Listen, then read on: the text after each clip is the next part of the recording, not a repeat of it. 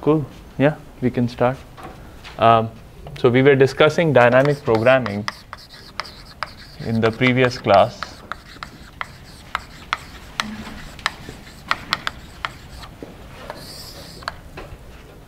And the idea of dynamic programming was that we compute value functions iteratively, starting from the final time step all the way to the first time step. And in the process, we also happen to compute the optimal strategy. And it was based on the principle of optimality, which said that gamma star is optimal if and only if gamma t star, capital T minus 1 star, is optimal for all t. And this is optimal for the truncated problem. Is optimal for truncated problem. Okay, and we were looking at this particular problem, which is a resource allocation or consumption problem. So xt plus 1 is xt minus ut, and I want to minimize the sum total of minus log of ut, t equals 0 to capital T minus 1. And I want to find an optimal policy, gamma.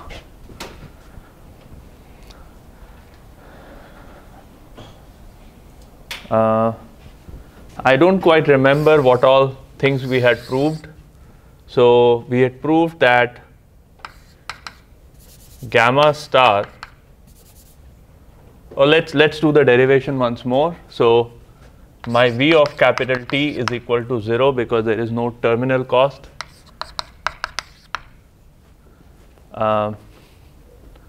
Then I wanted to compute gamma star T minus 1 of xt minus 1, and we realize that this is equal to xt minus 1. So that was one result, and then my V of t minus 1 was equal to minus log xt minus 1. I think these were the three things we had proved in the previous class.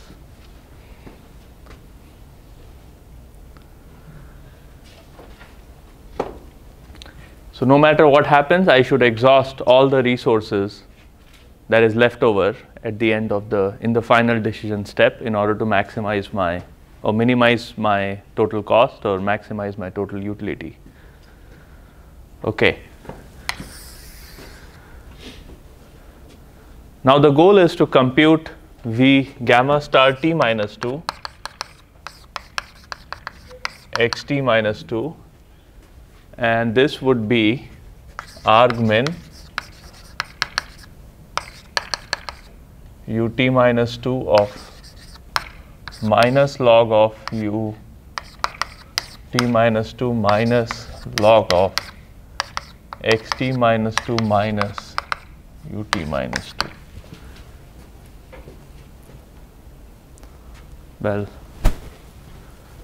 let me write it as vt minus 1, so that's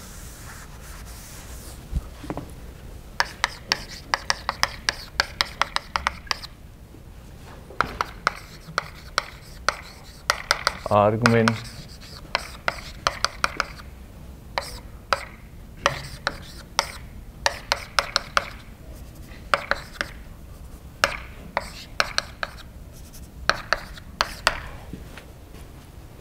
okay, now everything looks correct.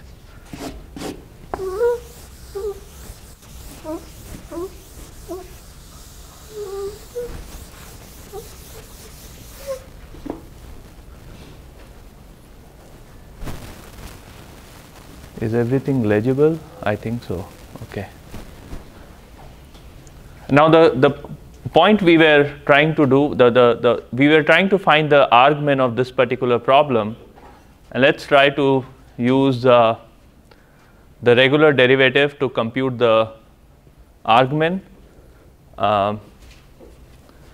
So I have minus 1 over u t minus 2 minus 1 over xt minus 2 minus ut minus 2. This is equal to 0. So that's the first derivative. And I know that this is a convex function. I know that this is a convex function, so I can just take the first derivative equal to 0. And what I get is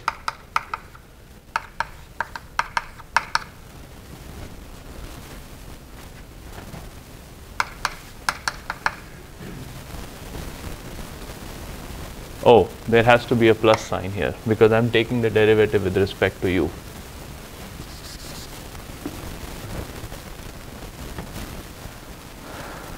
Okay, so this implies ut minus 2 should be xt minus 2 over 2. So the argument is xt minus 2 over 2.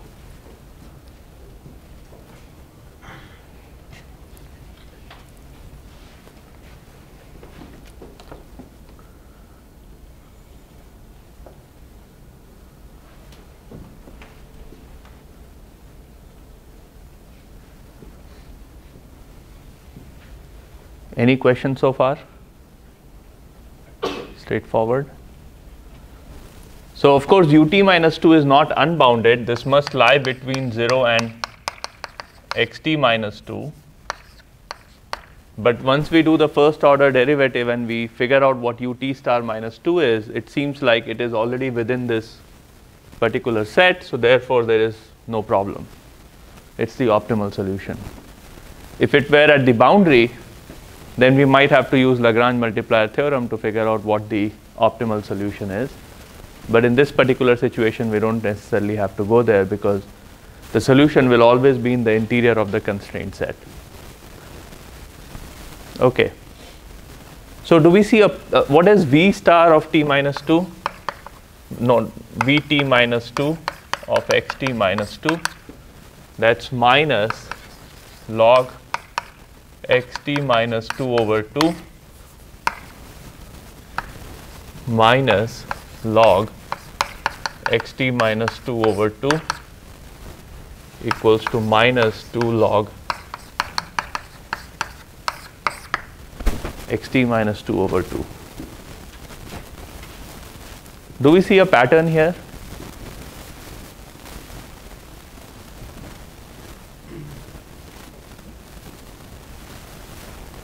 What's the pattern here? Right, so v of t, v of small t, x of small t, let me write it on the other side. So v of t xt seems like this is minus t minus t log of xt over t minus t, and then gamma star of t of xt is xt over t minus t. Okay, this is what we see as a pattern emerging in this particular example.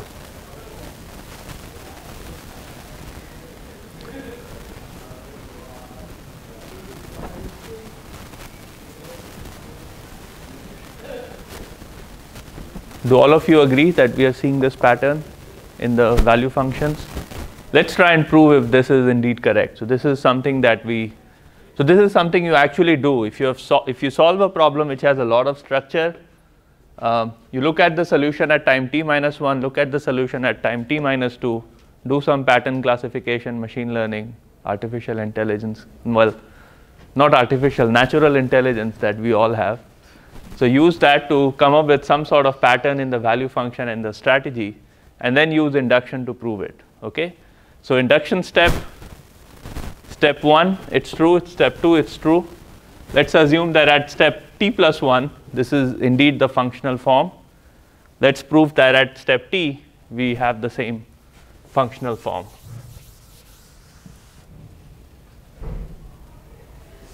Maybe I don't want to do it here. Let me do it here.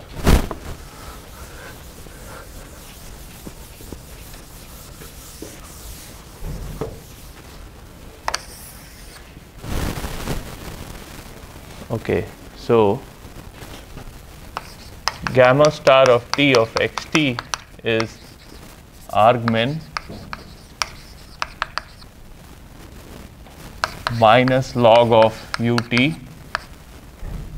minus log of xt minus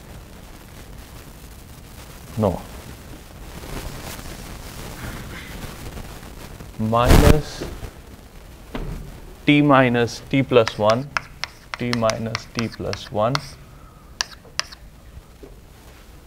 Looks like I do need to erase this part.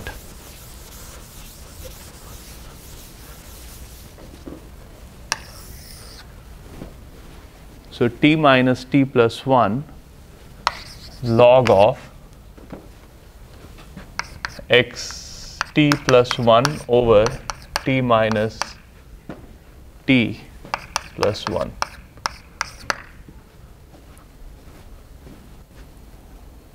Right, this is what we want to solve. I am going to substitute xt plus 1 with xt minus ut and then see what we get.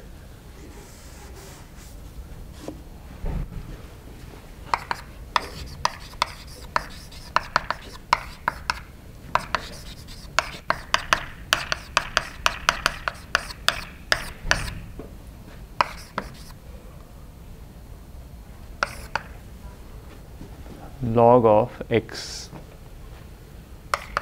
t minus ut and then plus t minus t plus 1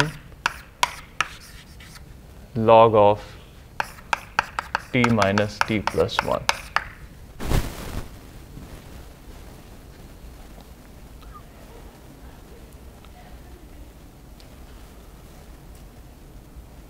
Okay.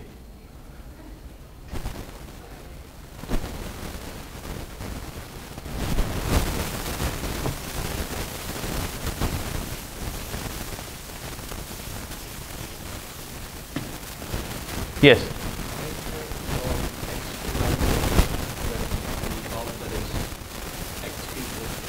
So xt plus 1 is equal to xt minus ut.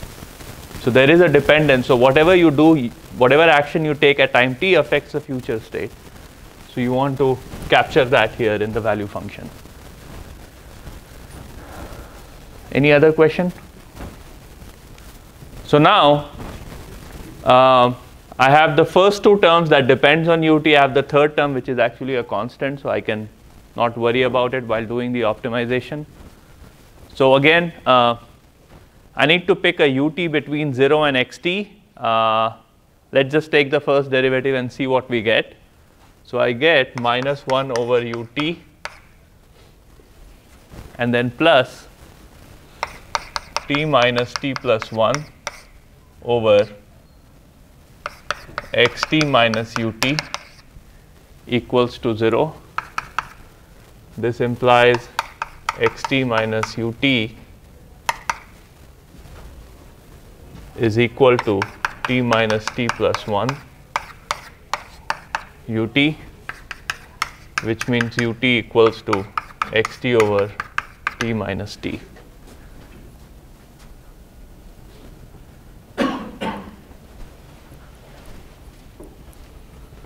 Okay, so the argument turns out to be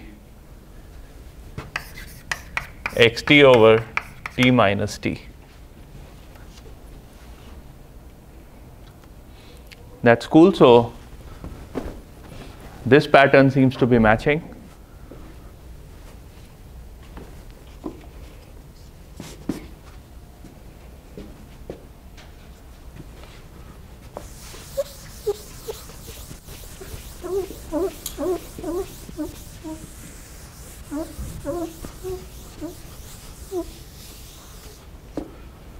We also need to check for the pattern for the value function. So gamma star t seems to be matching, so that's a good news. We are on the right path. Let's compute v of t of x of t. It's minus log xt over t minus t minus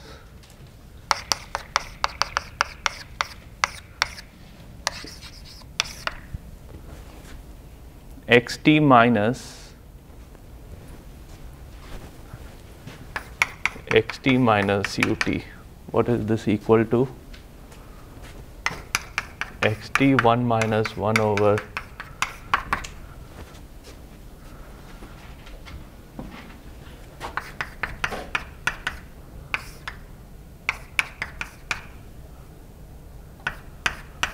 okay.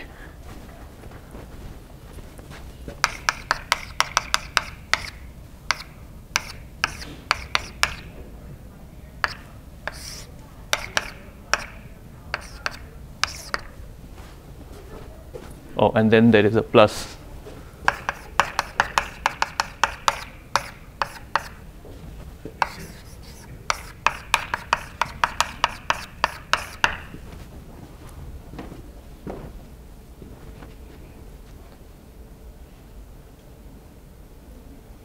Okay. Just doing the regular addition, multiplication using log, all high school stuff, to get minus t minus t log of xt over t minus t.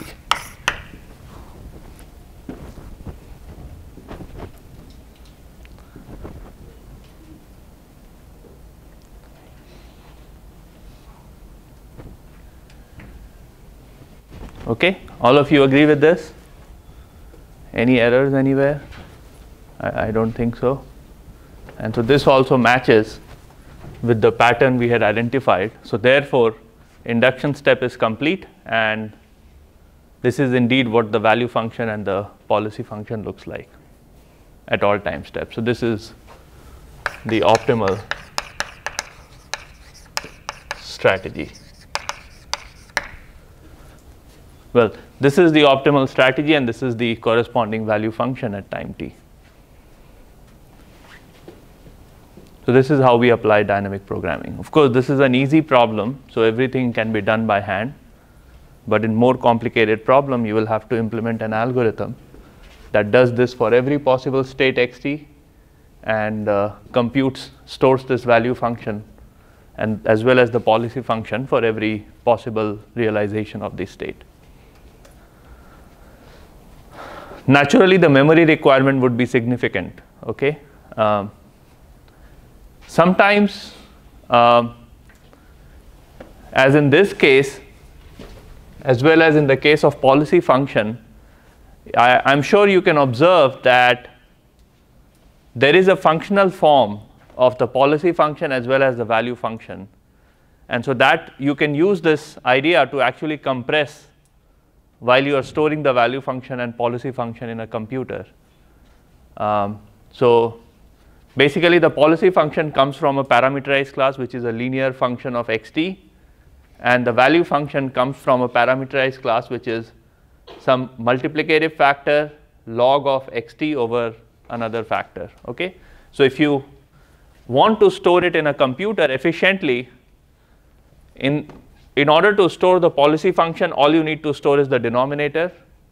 And in order to store the value function, all you need to store is, well, these two numbers are equal, so you just have to store this particular number and the fact that there is a function log that you have to use while you are computing the value function. So it's important. This particular idea is very important, because when we talk about approximate dynamic programming in the future, and some of you might be working on deep reinforcement learning or some sort of function approximation class, whenever your functional form is unknown, you try to replace the function with some parameterized class of function, and then in that case you only have to store the parameters and not the whole function itself. And the same thing happens for policy as well.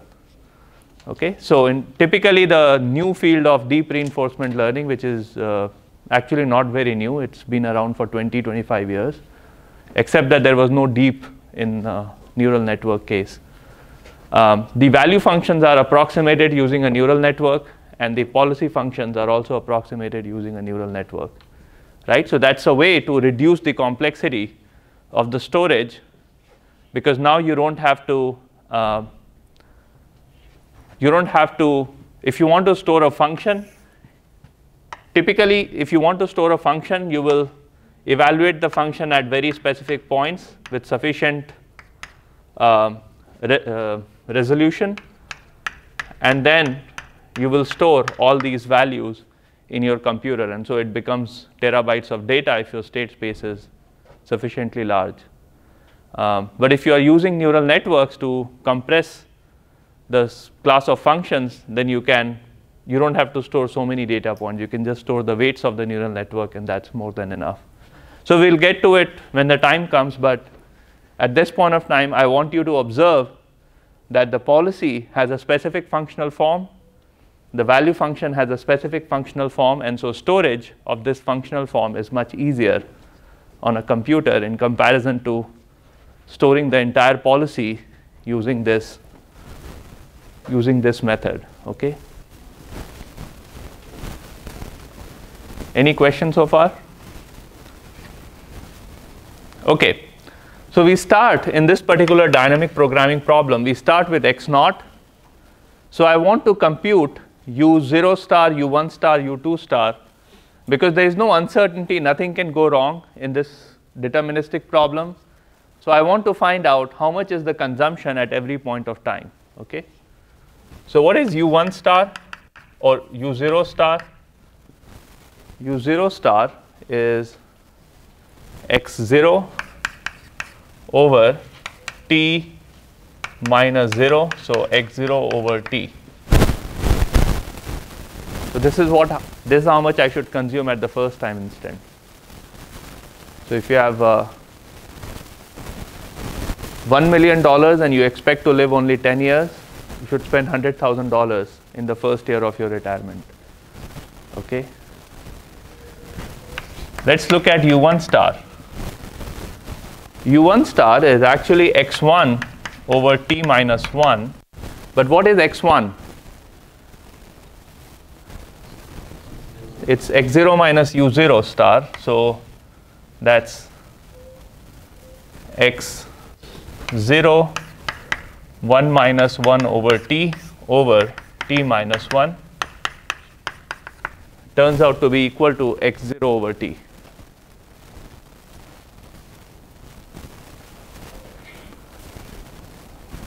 Okay. Similarly, you compute any ut star, you will realize that ut star is x0 over t.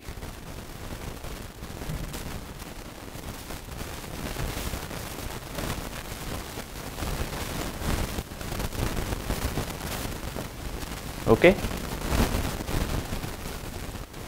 Now instead of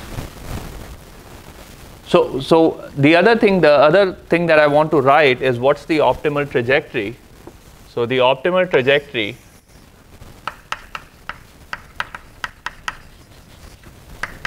x1 star is equal to t minus 1 x0 over t, x2 star is t minus 2 x0 over 3, and so on. xt star equals to t minus t x0 over t. That's the optimal trajectory.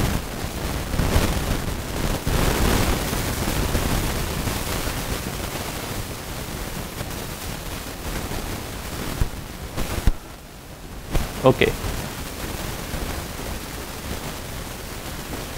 Any questions so far? No.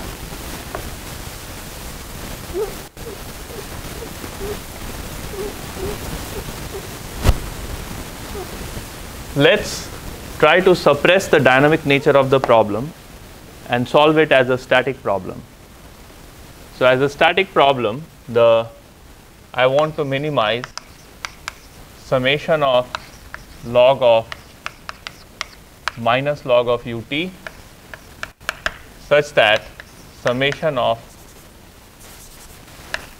x1 equals to x0 minus u0, x2 equals to x1 minus u1, and so on. xt equals to xt minus 1 minus ut minus 1.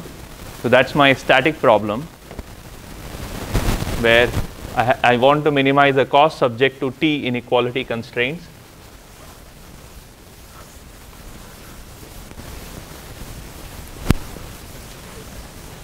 What is this minimization over? Can someone tell me what this minimization is over? Sorry? Yeah, over x and u. It's a minimization over both x and u, because x appears in the constraint even though it doesn't appear in the objective function. Okay. There are T equality constraints, and I have T unknowns here. So let me just, well, I have two T unknowns, but let me just replace all of this with, I want to eliminate all these variables, so let me try to do that. This problem is equivalent to minimize over all u minus summation log of ut such that u0 plus ut minus 1 is less than equal to x naught, because we want xt minus xt to be greater than equal to 0.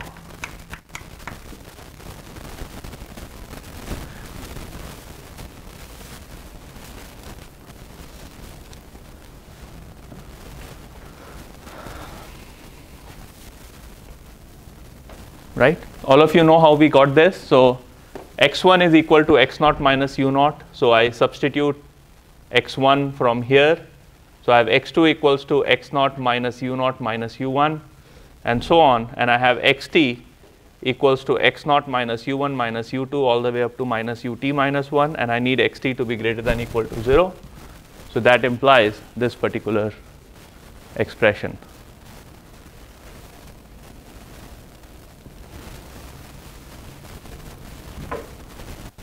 Okay.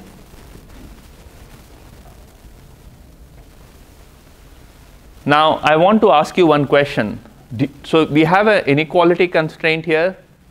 Do you think that the inequality constraint would be valid, or do you think that it's not going to be constrained at the optimal solution?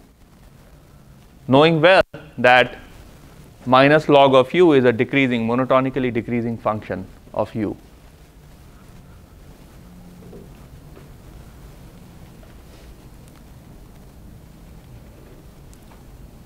Again, my question is, at the optimal solution, is the constraint going to be valid, or it's a constraint going to be strict inequality? Yeah, valid. So constraint is going to be active. Why? Because it's Come up with a more mathematical argument. the objective function is convex. Yes. And your constraint is okay, because it's linear. Yes. So it ends up at this limit point. no. So objective function is convex, yes. And the constraint is, of course, we have other constraints, ut to be greater than equal to 0. So, but I'm just worried about this constraint, not about this constraint. So the objective function is convex, which is correct.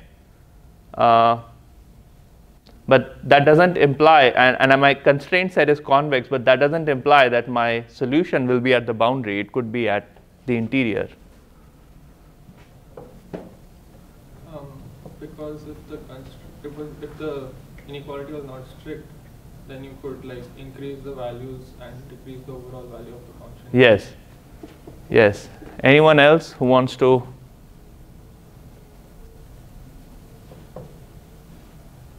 Anyone else who wants to give it a shot? That is indeed correct. So if there was strict inequality at the optimal solution, then it means that there is some amount of resource left at the end, at the final time step. But I could consume it at one of the earlier times to increase my overall, or to minimize my overall cost, or to increase my overall reward. Let's come up with the example. So you have $1 million and you have 10 years to live. Let's assume that you only spend $90,000 every year instead of $100,000. then you will have $100,000 left at the end of the 10th year, and you realize that you could have used $10,000 extra throughout your lifetime to get more benefit and be left with nothing at the end of your lifetime. So that's the reason why at optimal solution,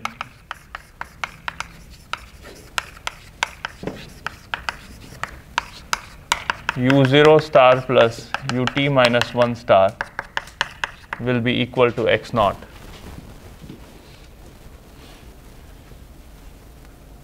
Okay, this is a claim.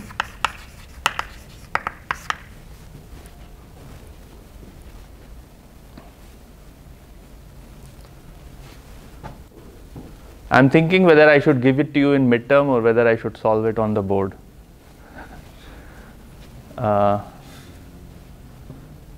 Let's just do it on the board. So proof. Suppose U star is optimal, but summation of ut star is less than x naught. Pick epsilon equal to x naught minus summation of ut star, which is greater than 0.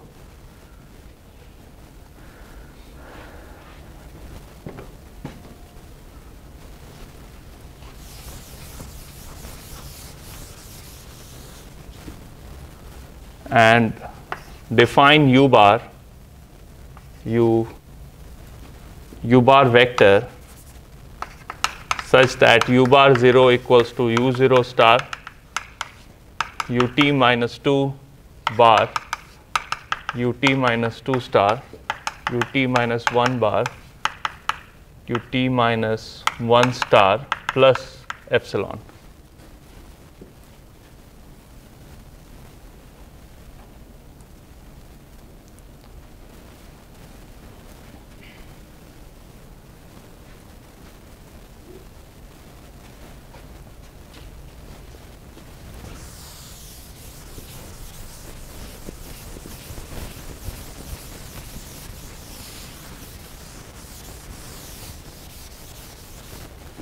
Okay, so I have this. What's summation of, so j u bar vector is equal to summation of minus log u, let me do j u bar vector minus j of u bar star equals to minus log of u t minus 1 star plus epsilon minus log of or plus log of u t minus 1 star. And this is strictly negative.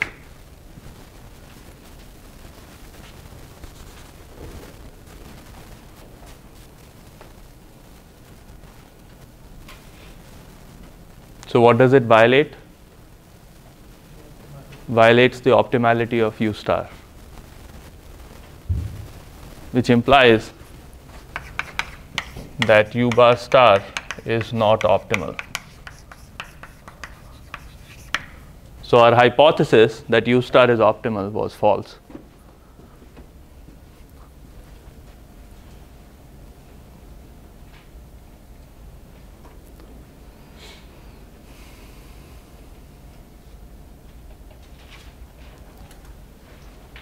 Okay, so now that we know, well, let me wait for people to finish writing it up.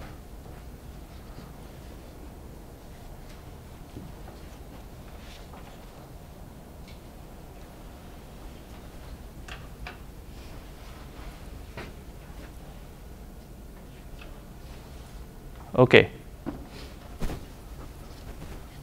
So now that we know that at the optimal point, we will have the sum of ut star equals to x naught, which means everything will get exhausted by the end of the time period. What would the optimal solution be for this problem? For this static problem? So all these variables have the same coefficient. The cost function is also symmetric in the variables. So actually ut star would be x naught over t.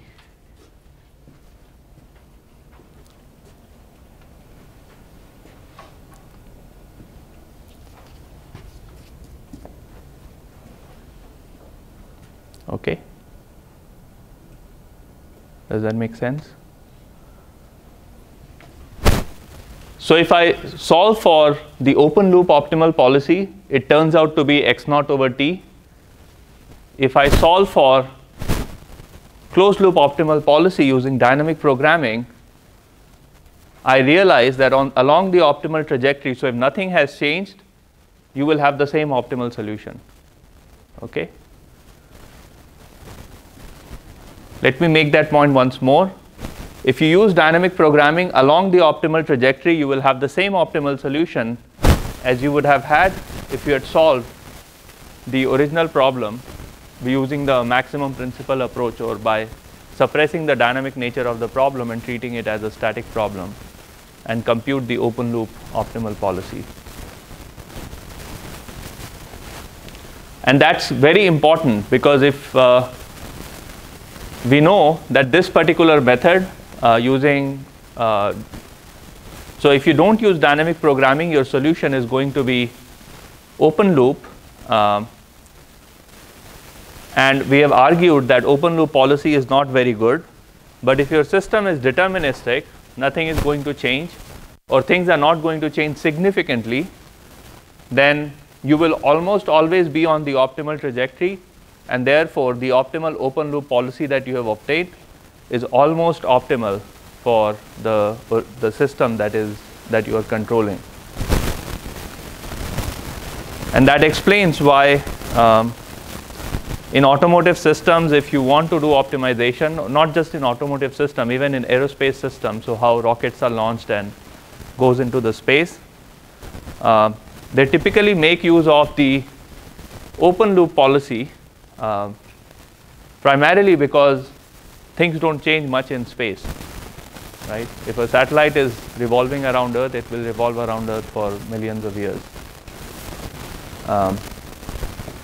So in those situations, open loop policy is very much justified, because you are in deterministic domain. There is no stochasticity. In economic problems, you have disasters, you have unrest, you could have some political situations going on, because of which the economy goes up and down, and therefore open loop policy doesn't really help you much. You want to always be controlling using closed loop policy. So I don't know if you have heard, but the US federal government has reduced the mortgage interest rate recently to pump up the economy. So that's one of the control variable ut the government has to maximize some welfare function for the economy. And so they reduce the interest rate whenever they want the economy to go up, and they increase the interest rate whenever they want to reduce the growth in economy. And the growth in economy is directly linked to the inflation. So there have been situations where, so for instance, in Zimbabwe, a few years ago, there was such a situation where you go to buy bread, and you ask him, okay, how much is the bread for? And they said $100. And you bought the bread, and you took out your wallet to pay them the money, and by that time the price had increased to $110. Okay, so the inflation was rising so much, of the order of 1,000,000% or something every year, that things went completely out of hand. So that's an unstable system where things blew to infinity. So of course, different governments have different policies to improve the economy and maximize the overall welfare. And in the case of federal government, They of course make laws, but the most important control lever they have is the flow of money and the interest rates. Those are the two important things that the federal government commands in most of the economies around the world. Okay.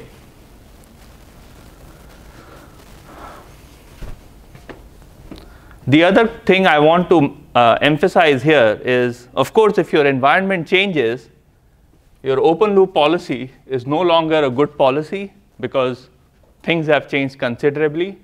So for instance, you were spending according to this pattern, and suddenly in the 5th year, you realize that you won a lottery and you have another $1 million to spend. Or you lost a lot of money in some business venture, and so you cannot have the entire $500,000 at your disposal. This policy is much better in those situations. So whenever you have uncertainty, you want to compute the closed loop policy because it allows you, if you went off the equilibrium path because of whatever reason, if you went off the equilibrium path, it allows you to update your optimal actions based on the current state. Okay? Is that point clear? Yeah. So the objective function that we have here, it is not changing. It's not changing. The dynamics is not changing. It's just that some things might happen which you hadn't accounted for at the beginning. So how would that come up in a situation here? Yeah, so in that situation, sometimes or most of the times you model it as some sort of noise, W0. And if you have noise acting at all the time steps, and you've assumed noise is equal to 0 in order to compute the open loop policy, and it turns out that noise is non-zero and sometimes it could be a big shock, then closed loop policy is always better. So do you need a deterministic model of the noise for that? No, noise inherently means that it has to be stochastic, right? So you don't have a deterministic. If it is deterministic, then it's part of the state transition function. Yeah. What if you wanted to change the objective function as well? That's a good point. So if you want to change the objective function, you have to redo the entire computation all over again. Okay? Yeah, all over again. You have to just restart from the beginning. In fact, even dynamic programming is not useful in that situation. And it's not an unheard scenario. So for instance, if you're controlling your car, something breaks down, the entire dynamics of the system change, and now you are at a new your FT changes, your state transition function changes, and perhaps you have more noise, more vibrations which you want to control, so your objective function would also change appropriately. So it's very much a possible situation. Any other question? Okay. So now I want to, so with this background, I want to come to the following topic, which is time consistency.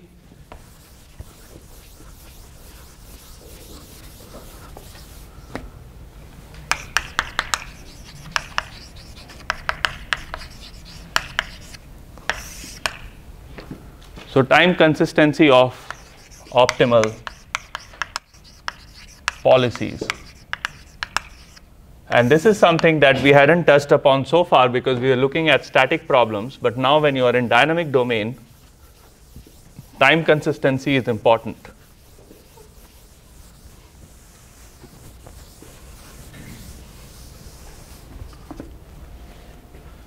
So you could have two policies. Let's say,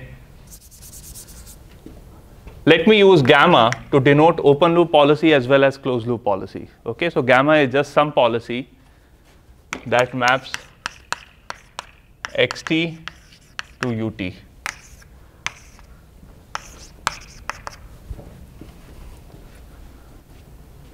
So there are three types of policies. The first type of policy is weakly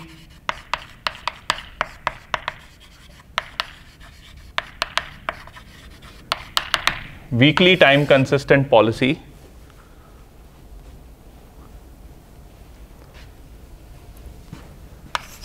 So gamma is, or gamma star is weakly time consistent.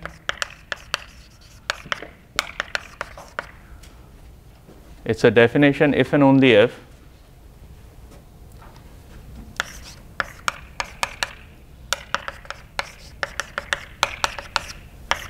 gamma t star to gamma t minus 1 star is optimal if the controller applied gamma 1 star to gamma t minus 1 star in the past.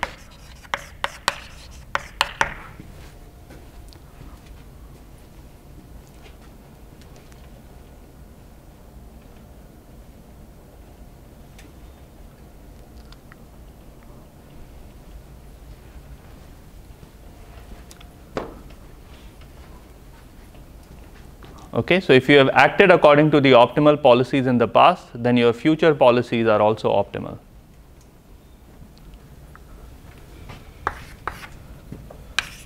Strongly time consistent.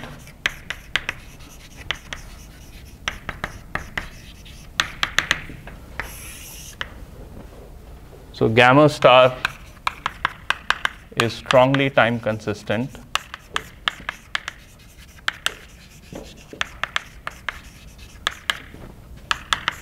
if and only if gamma t star to gamma t minus 1 star is optimal no matter what policy you used in the past.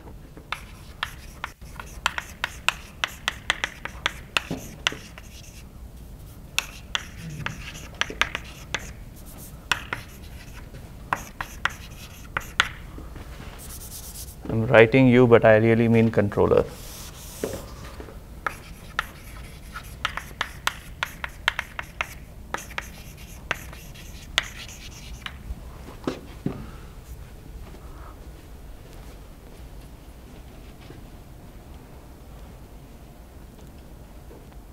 And the third one is not time consistent.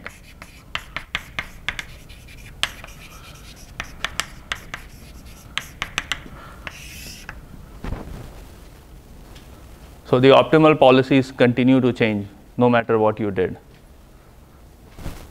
Okay, people are still writing, so let's wait for a bit.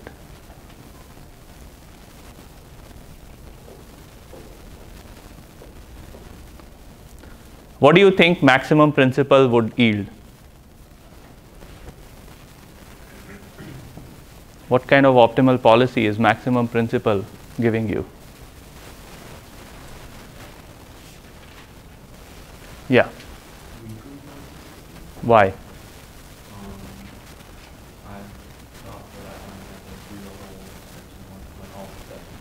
Right. So you have to apply the optimal trajectory, optimal actions that you have computed in the past in order for the rest of the actions to be optimal. If you did not apply the optimal action you had computed, you have to redo the computation. Okay, so the rest of the trajectory is no longer, rest of the optimal solution is no longer optimal. So the solution you obtain from maximum principal, application of maximum principal, is actually a weakly time consistent optimal policy. What about dynamic programming?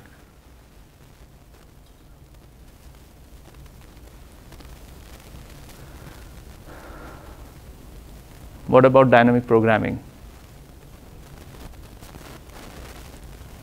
Yeah. Why? That's right. Right. So this is optimal for the rest of the time horizon, and it doesn't matter what you have done in the past. Okay? It's completely immaterial. So dynamic programming yields a strongly time consistent policy, okay, in a finite horizon setting. What about non-time consistent? Okay, so let me give you an example. Suppose I give you an offer that I can give you $10 today or $11 1 year later. What would you do? Which option would you pick? What's your action? What's the optimal choice for you? Okay, let me write it down. So $10 today, $11 a year later.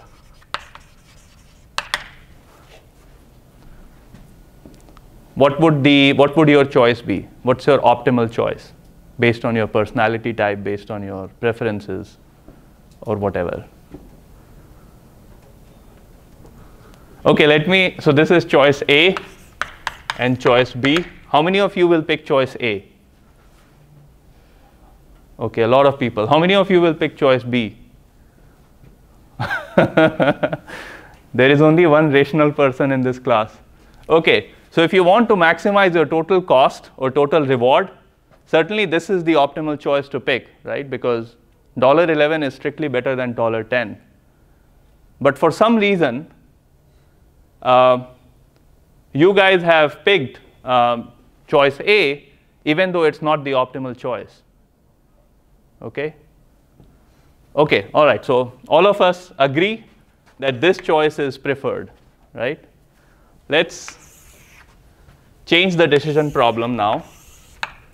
Problem A, $10 a year later,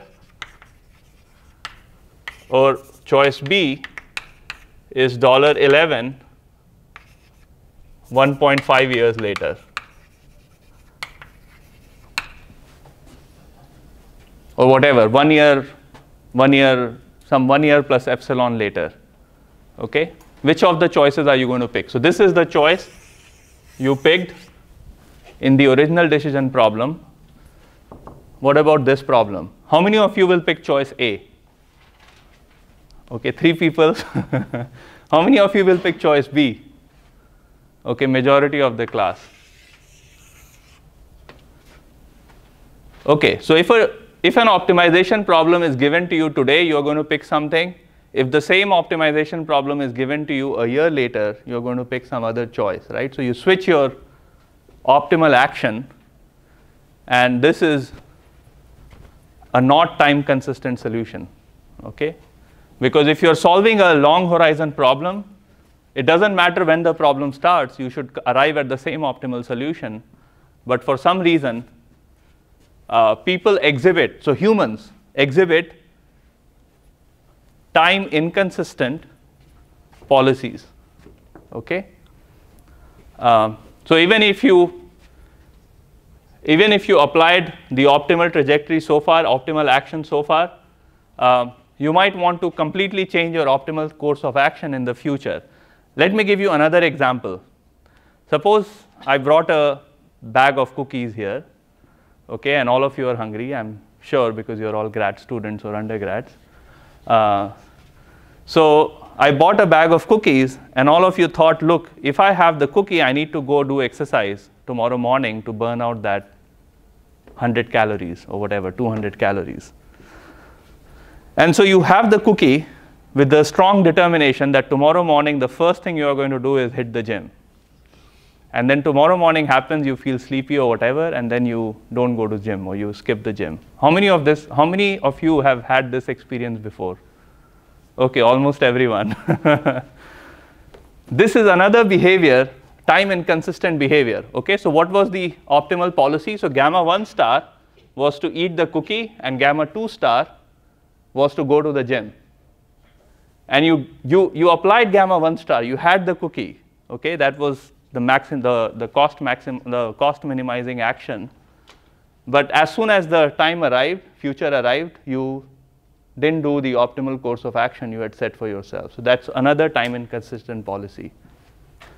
So while we talk about dynamic programming and optimization and optimal control and all that stuff, everything breaks down if you have a human in the system, okay? Because humans exhibit time inconsistency. What they had originally planned to do in the future, they may not do, no matter whether they pick some other policy or they pick the optimal trajectory they have thought for themselves. Okay, so that's another time inconsistent policy. So in the assignment 6, which I'm going to upload soon, I will give you a problem based on this idea. I'll give you another problem where I'll ask you to derive the optimal set of strategies using dynamic programming and then show time inconsistency in the decision making. So typically that happens if you use what is known as hyperbolic discounting. So hyperbolic discounting works as follows. Oh, I don't have time. very quickly. At every time t, you want to minimize g of t plus alpha summation of g of s equals to t plus 1 to capital T. So what you do is, and your alpha is some parameter less than 1. So at every point of time t, you want to minimize the current cost, plus you want to discount the future cost that you are going to incur. Okay? And so every time you change this, you apply your strategy according to this fashion, then you will keep changing your strategy at every point of time because of the hyperbolic discounting term. So with this, we'll talk about, so this forms the basis of what we are going to do next, which is talk about discounted dynamic programming in the next class. Thank you.